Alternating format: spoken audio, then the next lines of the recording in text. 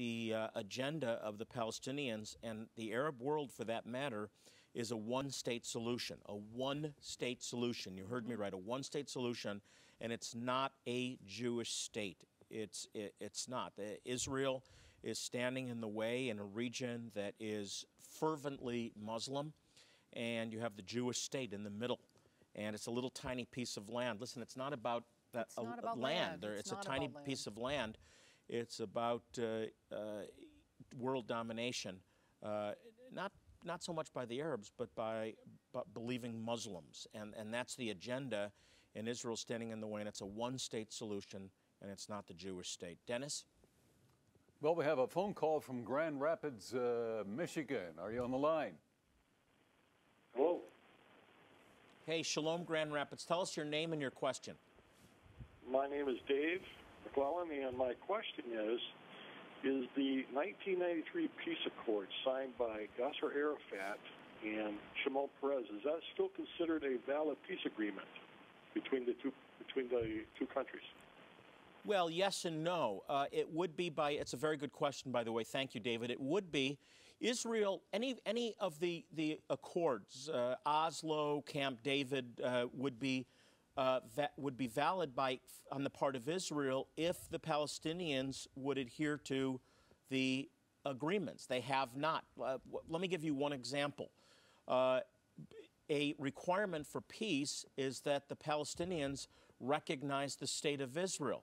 But the PLO charter remains committed to the destruction of Israel. This has never been removed. It was clearly stipulated in the Oslo Accords and was never adhered to. If you look at the PLO charter, it still calls for the destruction of the state of Israel. So yes and no, Israel would love peace, and Israel has been over backwards for peace. That's the truth.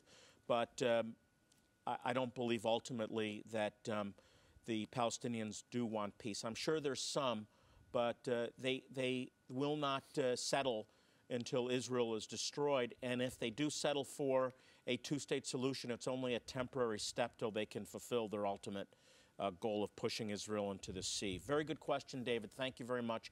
We'd love to hear from you. 888-777-0782. Let's look at another clip from my recent interview with Bill McKay. Is peace possible? Take a look. Why is it important for Christians to stand with Israel? And are we saying that God is preferring one people over another when we are against a Palestinian state? No, and I, as a Christian and a deeply committed believer, I have no doubt in my mind that the Lord of hosts loves the Palestinians as much as he loves the Jewish people. God is no respecter of persons, and that's plural. So you start with that as the predicate, but as one who has spent thousands of hours in the West Bank and Gaza, and I know the enemies of Israel. I've been in the homes of the terrorists. I've been in the homes of the leadership of the PLO. I've been there face to face, Jonathan. I know these people. They will never, never, never accept a two-state solution. This is a myth that has been innocently and sweetly perpetuated by the Western cultures. In our naivete. And we've bought into it completely. We've bought into it. And it's on the theory that a half a loaf is better than no loaf. That's the Western mind. But in the Arab culture, it's one loaf. It's one state. And they have no intent on dividing Jerusalem. They have no intent in dividing that country. This is why. So if there was a Palestinian state alongside of Israel, it would just be a strategy to eventually get the whole loaf. It's an absolute staging ground, yeah. And this explains why Arafat, in the year 2000, under the tutelage of Bill Clinton, walked out of Taba and said no to a 97% solution. Now, that's the best deal anybody could get anywhere in the history of mankind. And he said no. And the reason he said no was because he believed in a one-state solution. We need to understand this. So why should Christians be concerned about Israel, standing with Israel? Well, in simple terms, Israel is alone. The entire world has made the decision that a final solution has to happen. And I think unless the Christians who know and love the Lord are willing to put their lives on the line for Israel, then no one else will. Boy, you couldn't hear it stated any better than that. The only friend that Israel will ultimately have are Bible-believing Christians. So I hope you that are watching will make that commitment to stand in the gap for Israel. 888-777-0782. Love to take your phone call. Is peace possible? Understanding the Middle East conflict. Dennis? We have Lisa in Missouri who has a question. Lisa, you're on the line. Yes, I am. Hi, Lisa. Shalom, How are you? Jonathan. Hi. God bless you. How are you? Oh, I'm doing fine. I just have a question. A lot of people from other countries are doing their aliyah back to Israel. I was curious to know if there's any from the United States going back to Israel. You never hear that. Yeah, because there's not that many. Israel has had different periods, or the U.S. over different periods of time. In 1929, there was a community from America that established a settlement in Israel. There's been a very small flow of Jews, American Jews, going to Israel, making aliyah, and you have proportionately a much larger percentage of Messianic Jews that are going to Israel, because when one accepts Yeshua, they're connected to the God of Israel, and that pull to go to Israel starts to grow. I felt it. I was going to make I actually made Aliyah in 1990, got my citizenship, and then it was clear the Lord was calling me to the former Soviet Union. But yes, but not in large numbers like we've seen from the former Soviet Union. But there's a significant number of American Jews that are that made Aliyah and live in Israel today. Ronnie, your mom's one of them as a Canadian. My mom moved to Israel. It was very interesting because my parents got divorced in the early 80s, and she got all into Kabbalah and Jewish mysticism, and totally embraced then that Orthodox Hasidic life. Figured that she could live out that life easier in Israel, and actually moved to Tzfat and lived in Tzfat. And most of the people, well, a lot of the people in that community are people like that. Very much so. Tzfat is a real Orthodox community. Most of the Jews that have moved to Israel, though, are either Orthodox or Messianic, because you really have to be a Bible believer. The liberal Jewish community in America would not even be that supportive of Israel necessarily. It's a hard life over there. It is a hard life. Compared to what we have here. And the Jewish community in America, for the most part, has enjoyed real economic success. So, very good question. Thank you so much. We'd love to hear from you. As I said, we still have some time left, about 10 minutes. 888-777-0782. Dennis, we have some more questions that have come in. Jonathan. Question is Benjamin Netanyahu now saying that Israel should give up land to the Palestinians? It's from Amy. Benjamin Netanyahu is under more pressure than any human being that comes to mind. He's being pressured by the Obama administration. He's being pressured by the liberal Jewish community in America. He's being pressured even at home because the Israelis have lived in a constant state of war since 1948, and they're willing to believe beyond, let me put it this way, beyond what's really sane for peace. And any way to find peace, and you deceive yourself into somehow believing the lie that if they just give land away, that somehow there'll be peace. And it's just, there's a way that seems right unto man, but the way thereof is death. Benjamin Netanyahu is really in a vice grip position, but I can tell you he's a strong man, and he's not going to subject Israel to indefensible borders. He's just not going to do that. He made it very clear when he came to the United States that Israel needs to be secure, that he's not going to allow Israel to be in a position where they could be wiped off the map and we could have another Holocaust. That's not going to happen again. And we saw in the Holocaust that there is no country that gave refuge to the Jewish people ultimately, and Israel must exist. So pray for Prime Minister Netanyahu. He really needs your prayers. My goodness. I can't imagine. What imagine. pressure. Terrible. Dennis, Unbelievable. that was a good question. There was a discussion earlier about possibly Israel being dispersed again, and someone had sent an email question about Jews leaving Jerusalem again, and may have come from the book of Revelation. During the Great Tribulation, Jerusalem will be overtaken and people will flee to Petra. What do you think? Yeah, I've heard that for 30 years. Even some that teach that there's food stored in Petra. I'm not sure that that's the case. I've been to Petra numerous times. That comes from Matthew chapter 24 and also Luke chapter 21 that talks about Israel or the Jews fleeing from Israel. I don't fully understand that, to be honest, whether it's yet for a future time or has come to pass. I just don't fully understand that.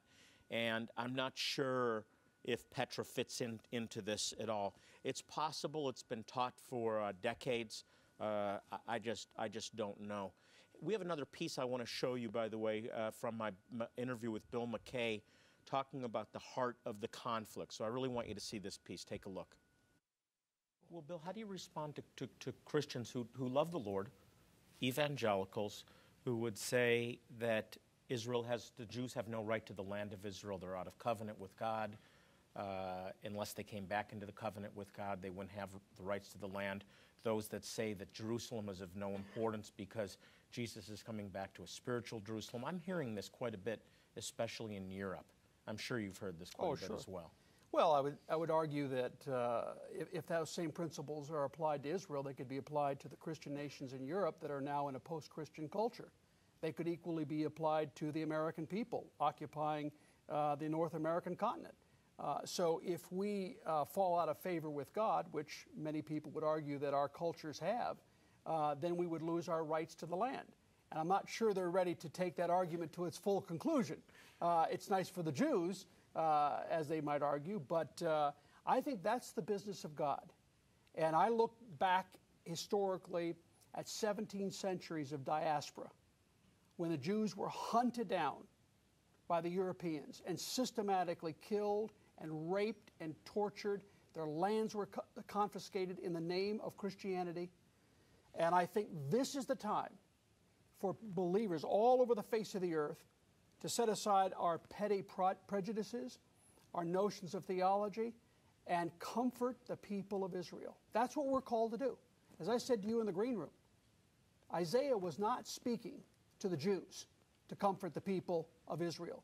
He was not speaking to those that were torturing the Jews in the 17 centuries of diaspora. He was not talking to the secular humanist. He was talking to the Bible-believing Christians in Europe, in Asia, and in America. We are the only ones that can fulfill that prophecy. That is a command. It's not a suggestion. Amen. A command, not a suggestion. Wow, he really says it like it is. Yeah. I enjoyed my interview with him. Yeah, it's nice. Rana, what kind of questions are you getting from when you go out to churches from Christians? Are you talking about the state of Israel much? I'm not talking about it too much. It's almost, sadly, something that the church is ignoring. I think the church, in a lot of respects, has its head in the sand. A lot of churches don't really understand the relevance and the importance that Israel plays in end-time prophecy. And that's why we're going out to raise those issues, to open up the eyes, and to help the church understand that this is a vital issue that we need to be praying for, we need to be educated about, we need to be able to share with people so that people know the truth. You know, Rana, truth be told, my concern about America standing with Israel is not as much for the benefit of Israel, because God is clear. He who keepeth Israel neither slumbers nor sleeps. And we have miracle after miracle since Israel was restored in 1948 that show that God is clearly preserving this nation. But my concern is for America. Absolutely. Genesis 12, I will bless those that bless thee and curse the one that curses thee. And every nation that has cursed Israel has received the cursing of God as judgment. A result. Absolutely. The sun never set on the British Empire. Look at the British. I was just in England. And no offense, I love London, but it's an anemic country compared to what it once was. And I believe that's the result of their treatment of Israel. Dennis, we have time for one or two more questions. This one may not have enough time to really answer, but you can give it a good try here. If the Palestinians are committed to peace, why do the Jews have to get out of their territories? It sounds like Nazi Germany, Judenrein areas free of Jews. Why would the Western world be a part of establishing such places? Arabs can live in Israel and have representation in the Knesset, don't they? If Israel would just stop oppressing the Palestinians, give them back their land, and tear down the wall, wouldn't the hostility from their neighbors in the world end? This is media. That's what the media teaches. I'm not sure. Really... The first part said, I didn't quite understand the question. I seemed to reverse itself. But yeah, that's why. I think, is it talking about the Jews getting out of the West Bank? Or Yeah, they're talking about that if we make this two-state solution, all the Jews in those settlements have to get out of the Palestinian areas. Why can't they live in the... Why can't Jews live in a two-state solution and live in the Palestinian states as the Arabs do here? See, it's the media. Well, no, that's actually a good it. point. No, because I see it differently. If the Palestinians really want peace, why wouldn't they welcome the Jewish people living in those areas? And they don't. The Jewish communities that live in those areas are terrorized, and they would never. Israel has allowed the Arabs that are in Israel proper to have representation, to live in peace. They own land. They're very well treated. But there's no way that if a Palestinian state was created that they would allow Jewish people to live there in peace. It just wouldn't be tolerated. And what you have here, and I'm not even sure I understand the question clearly, but it brings up a very valid point, that it wouldn't be allowed, which really shows the intolerance not of the Palestinians, but more of the Muslims. See, you have a cartoon coming out that jokes about something that's part of Jewish culture or Jewish religion, and it's laughed off. Certainly, jokes, cartoons that poke at Christianity, but anything that pokes at Islam, there's an uprising. This is an absolutely intolerant religion. And it's not even a religion. It's more than that. It's a government. It's Sharia law. It's a system, and it absolutely would not tolerate Jew and Palestinian living together in a Palestinian state. So you see, Land for Peace is an absolute fallacy. So much more I want to cover. We have to go. We have just a few minutes. I want to go into prayer. I really want to encourage you to get the booklet that I've written, Is Peace Possible? Understanding the Current Middle East Crisis. We need to understand the times. The men of Issachar, it says, understood the times, and they were considered wise. And the Bible's clear that we're to know the seasons, that we're not to be ignorant of God's prophetic plan for the world, and that involves Israel, and it involves the Jewish people. So you need to educate yourself. Is Peace Possible? Understanding the Current Middle East Crisis. You can get it by going to our website, and you'll have the directions there on how to get it. And Rhonda, we really need to be praying. Absolutely. For the peace of Jerusalem. We need to be praying that Yeshua, that Jesus would be revealed in the hearts of Jew and Arab alike, Absolutely. Israeli and Palestinian, and most importantly, Jew and Muslim, because the only way that a Muslim is going to come to a place of peace and acceptance with Israel is through the reign of the Prince of Peace in their hearts.